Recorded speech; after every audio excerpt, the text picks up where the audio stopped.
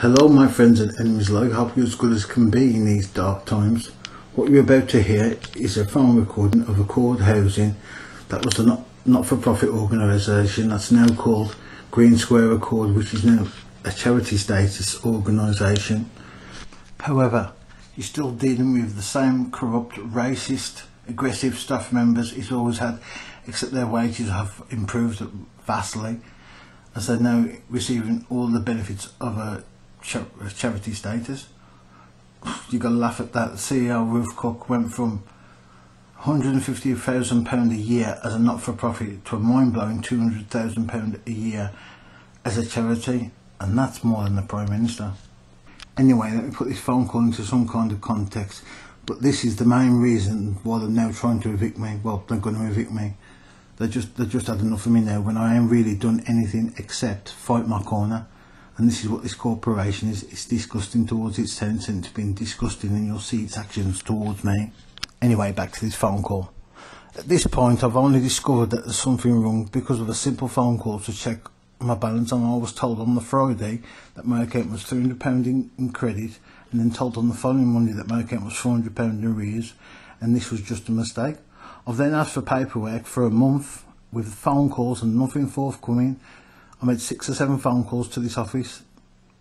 Nothing. They just ignored me.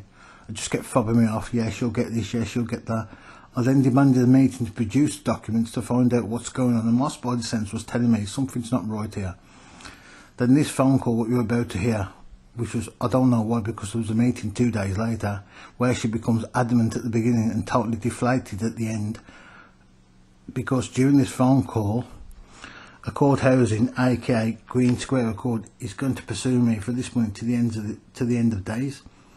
2 days after this call, when they were forced to produce some of the documents, all of a sudden, when I realised they never had that tenancy agreement in the first place, and I worked out that I'd been robbed, that they no longer wanted any more of this money, and they're not going to pursue me for any more of it, except just to relieve rent arrears on my account.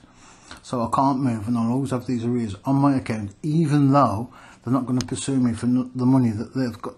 They haven't got proof of claim, nothing, just the fact that I've contributed towards the bill, which is the reason they conned me in the first place. But I did pay something towards that bill, and that does constitute a contract. However, they never gave me equal consideration. They never gave me any consideration at all.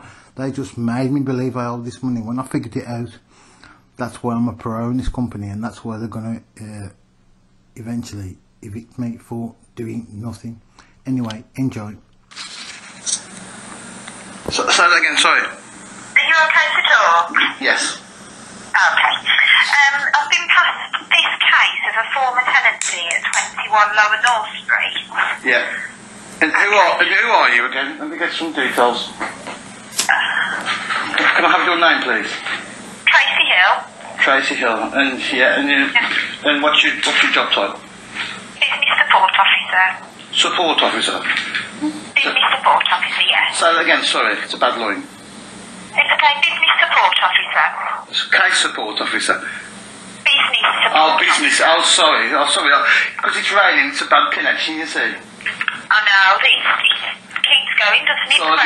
So I do apologise, because I was struggling to hear you sometimes. Yeah, go on then. Okay.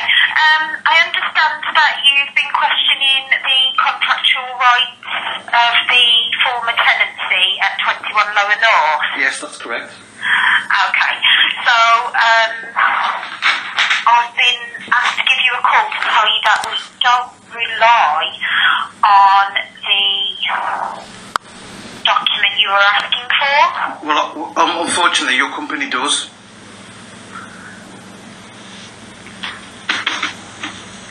Hello? Sorry. I said, unfortunately, your company does. Where have you had that information from? What, your memorandum of association? All companies have got them. It's a reasonable request. I can actually get it myself if I go through Company House, but it costs me £20 to get the report on you. Okay, but the fact remains that we're not relying on that to chase you for your contract. We're going on contractual law. Can I just speak? Yeah, you're going on contract. The problem I've got is this. When we had a tenancy agreement, are you legally trained? No, I'm a support officer. So if you're not legally trained, do you have legal knowledge? Okay. Exactly. That's the point I'm trying to make is, do you understand what contractual law is? Yes. Oh, so you understand the process of having a contract, and that for another party to demand money from another party, there has to be some form of contract. Do you understand that concept?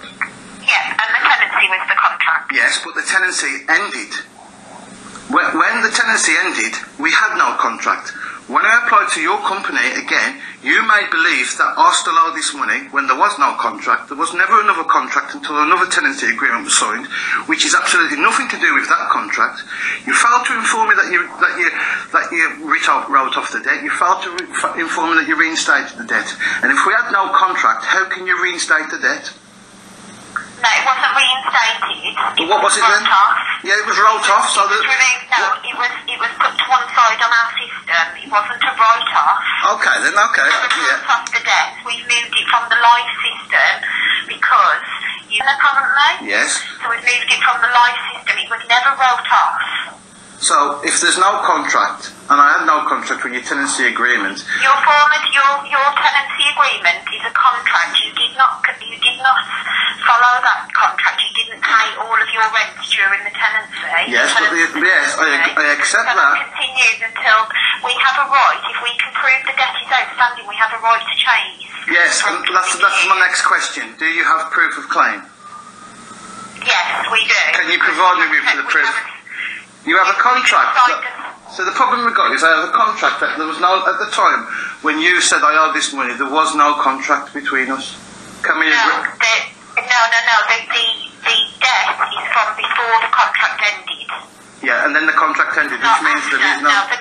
but we can claim for any debt that's outstanding. You signed that tenancy agreement to say you would always pay your rent weekly on a Monday, that you didn't, you failed that contract, the debt was outstanding at the end of that contract. Regardless of it doesn't clear, it doesn't at any point in that contract say that it clears any debt.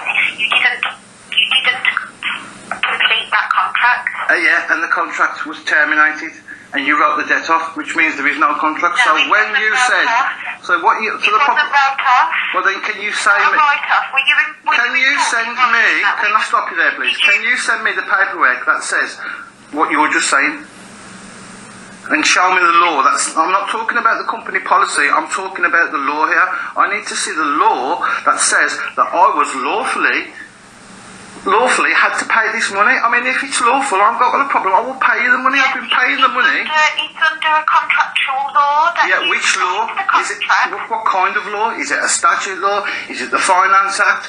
I'm asking for you to show me which law that you say that I owed you this money and I had to pay it, because as I can see, there was no contract, and I cannot see you can say I owe you the money. There was a contract. You need to prove. I don't need to prove anything. The emphasis of proof is on you. You have to provide me with proof. So what I'm asking is, the emphasis would be on you to prove you don't owe the debt. Why have you been paying it if you believed you didn't owe the debt? That's the next point. This is the next point that I'm getting to. The point I'm getting to is, I believe you've obtained money by deception, and that's a criminal act. So unless you can provide me with these documents, which is what I'm asking for, I'm going to be taking legal action. And then I'm not sure who to take legal action against, but I'm positive I can't take legal action against a corporation, so I've got to take a legal action against somebody personally. It's contractual law. It's contractual law. Contractual law. You pay your rent weekly. Yes. A contractual law is statute law. Do you understand the difference between statute law and common law? Hello? No, you don't understand the difference between statute law and common law. I am not governed by statute law, except for my consent, and I consented to pay you this money under the promise that I owe this money. And if you can't provide the contract saying that I owe this money, all you can provide is a contract that's no longer a contract. When I applied to your company, I didn't have a contract with you. You made me believe that I owe this money, and I'm asking you to provide me with documentation that says I owe this money. Can you do that? Agreement. Just your housing officer has had a contract, there were arrears outstanding. Yeah. No, we have not got your tenancy for 21 lower. To pay your weekly rent on time. And you wrote that debt off. Well, it wasn't wrote off. I don't know. Okay, then. In writing. Can you prove that that was wrote off? There was nothing basically that you could do about paying that. So they wrote that account off and then they've written it back on. Have you got it in writing that we chose to write that debt off? You've got a tenancy agreement. The tenancy agreement. The tenancy agreement doesn't say at any point. Have you got a copy of the tenancy agreement? The tenancy agreement does not say it's been wrote off. Well, hang on a sec. I'll make you provide these. This is the point I'm trying to say. I'm going to send you a conditional acceptance. I'm asking you to provide me. It does not say that we have wrote the debt off. Well, can you provide me with that, please? Provide you with what? What you've just said. The tenancy agreement. Listen, right, you need to provide. Listen, right, I'm getting nowhere with you because you've got absolutely no legal training. So what's your name again? Tracy Hill. And your job is business support. I need to speak to somebody with some kind of legal training. I've still got to come to a meeting. I'm asking for the documents. I will make a conditional acceptance to make you provide me with these documents. Unless you can provide me with proof of claim that I owe this money at the time when there was no contract, you've got a problem. There was a contract. You failed to pay the contract. If you've got a contract, right? If you've got a contract and the contract finishes and the contract's not renewed, is there a contract? No, you didn't pay under the terms of the contract while the contract was running. You left an outstanding debt. And you wrote that debt off? No, it's not been wrote off. Then can you provide me the evidence? Can you provide me the paperwork? That's what I'm asking for. Provide evidence. Have we said to you at any point, have we wrote to you and put it into you evidence that we wrote it off? Have I got any evidence that you wrote it off? I didn't find out till last week because you didn't inform me. Inform you of what? Inform me that I actually owed this money. I'm asking you to provide me proof of claim. If you don't understand this, write these words down. Proof of claim. You don't have proof of claim. You can say you had a previous contract, which is now null. Say that I owe the money, but unless you show me actual paperwork corresponding to the debt that I actually owe now, with a contract that I didn't have, and you claim that I owe this money, which is the point I'm trying to make, I believe you've obtained money by deception, by not informing me about this process whatsoever. And your interpretation and my interpretation is different. When the judge interpretation, his interpretation will be different, which I will see. But the bottom line is, I have a contract. I'm now putting this bill in dispute, mainly because of you. I'm not paying another penny now.